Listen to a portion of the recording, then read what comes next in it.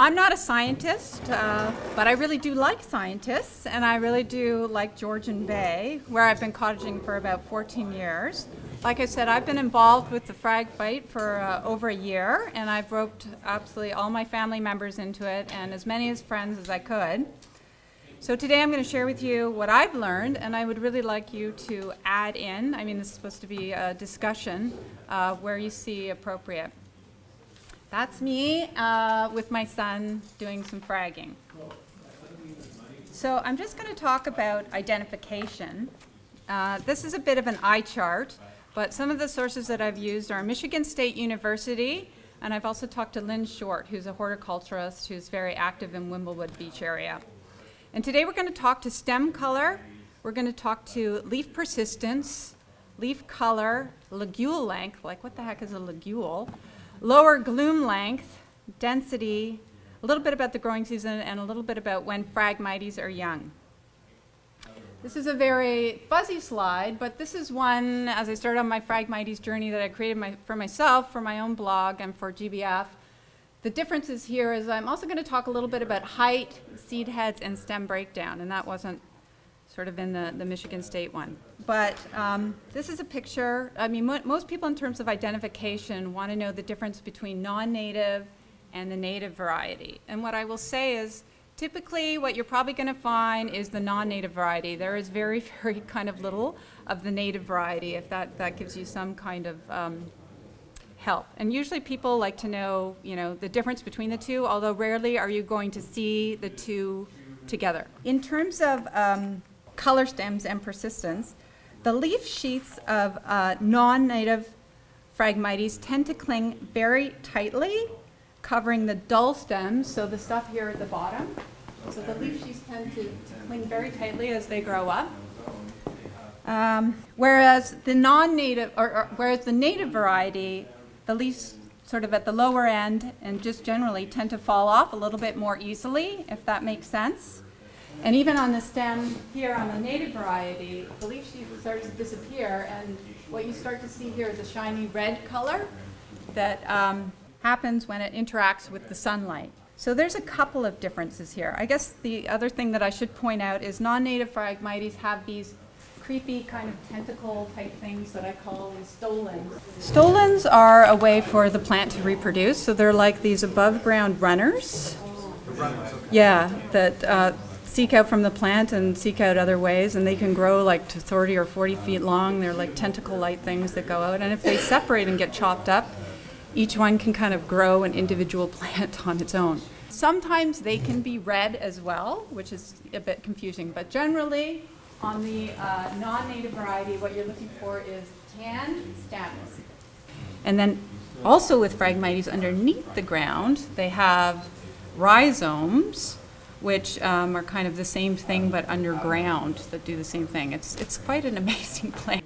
Another really, and I think you've probably seen this everywhere, kind of obvious way to identify non-native Phragmites is you can still see them kind of standing in the winter. Winter's actually a great time to look for Phragmite stands, because typically a Phragmite stand consists of a lot of dead stems, and because the non-native variety doesn't break down very easily, you'll see a lot standing up even in the winter, whereas the native variety, you might see the odd little stem sticking up, but not, that kind of much thatch. So the slide says, last year's growth breaks down very slowly, resulting in a buildup of dense thatch, which inhibits the growth of other species. So that's a really good way to identify it. And it's pretty easy, I would say, to identify a Phragmite stand kind of based on the thatch that's there of a mature one. And here's just an example. It's hard to see here, but Lynn Short took this in her area. There was native Phragmites here, and she said it was very hard to find native Phragmites. She found it in one little area, but it broke down much more than the invasive kind. Native Phragmites have less dense growth. So what you're going to see, and again, it's a good way to kind of identify Phragmites, is to kind of look at the situation in context. You should see within native Phragmites, you might see other native species mixed in. And again, I want to allude to the red shiny segments on the stems.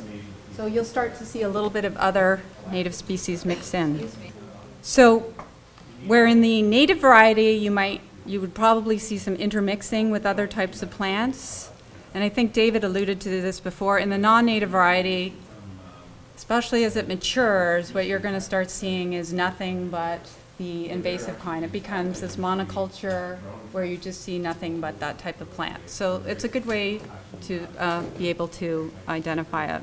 So density, which we've also basically alluded to, but in the non-native variety, obviously you're going to see just a ton of density, 200 stems per minute per square meter when it gets kind of mature. So it gets very tight, and that's why it's very hard for anything to live in there. It becomes almost like a virtual dead zone. And the native variety does not grow quite that densely. So like I said, it might be more sparsely spread out. Leaf color. So the non-native variety, the leaves, and again, I find this to be a very hard identification feature, I will be honest with you, but the non-native variety tend to be more bluish gray-green.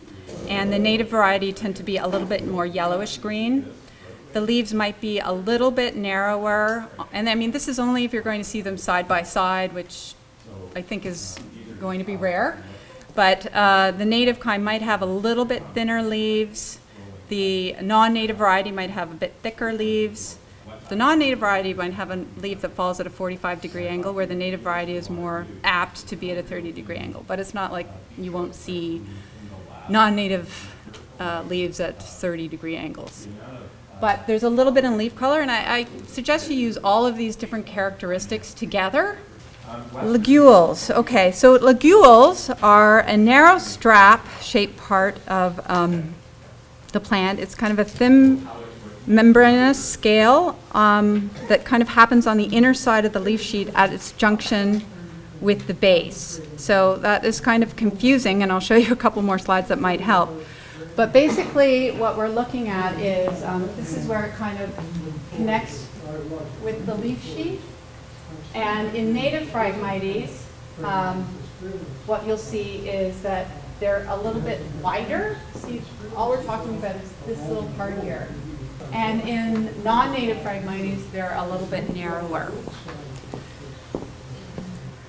So here's a more graphic representation of that. I don't know if you can see this yellow from way back there, but here's the non-native variety, which shows that it's supposed to have a thicker ligule, and see that's where the leaf is kind of coming out.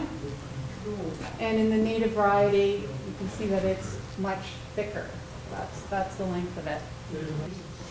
So Phragmites seed heads, they have kind of many different branches. Each branch has a number of spikelets. Each spikelet includes a number of florets. But at the base of each spikelet are two bracts called glumes. So those are glumes, those things, those two little spikes, those are bracts. That's called a glume. So the non-native variety is smaller, while the native variety is bigger. Here's another picture of that, just to show you, as you're looking at these things, what that might look like. So that's the non-native, and that's the native variety. So again, the non-native Phragmites, and I had a big plant and it's out there, and I'll bring it back in, but they tend to have kind of a thicker seed head. This is it when it's starting to kind of emerge, probably around in mid-August, and they tend to be, not always, but often they're kind of a purplish color, and they tend to get into these bigger seed heads. And this is just another example showing you where the short blooms are as part of the seed head. Whereas native Phragmites, first of all, their flowering occurs earlier, so that's actually a good way to identify native Phragmites, because their flowering doesn't occur kind of in mid-August. Early to mid-August. Theirs kind of occurs sort of at the beginning of July, end of June. And they tend to have a sparser seed head, and like I said, the longer glumes. And you can see that the flower, although it's not fully open, it's less prolific. Now we get to one of the hardest things to identify in terms of native and non-native Phragmites is actually when they're younger. Because at first glance, when they're younger, the new invasions of invasive Phragmites can very much resemble a mature population of the native Phragmites, so if that makes sense. In other words, when they're young, native Phragmites can be short, They can be widely spread out, so it can look like they're, interspersed, and they don't have that density that you would typically associate. The problem is that it's much better to get invasive Phragmites when they're younger, because that doesn't allow for all that underground growth to really start to develop.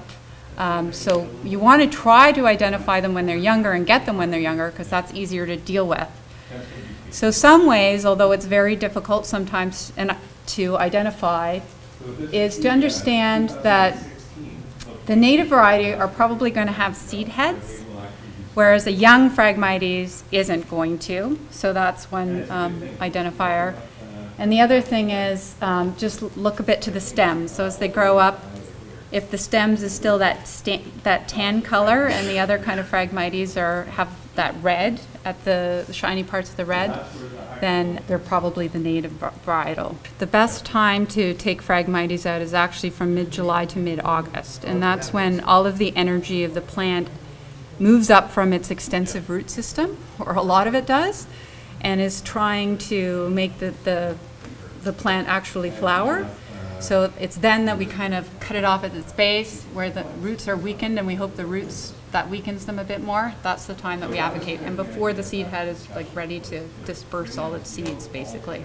So these are just a couple of more pictures that I think can help you if you ever see a native Phragmites. And believe me, this was an ecologist who was telling me that she could only find it in one area that she's sort of seen, but this is what native Phragmites kind of look like.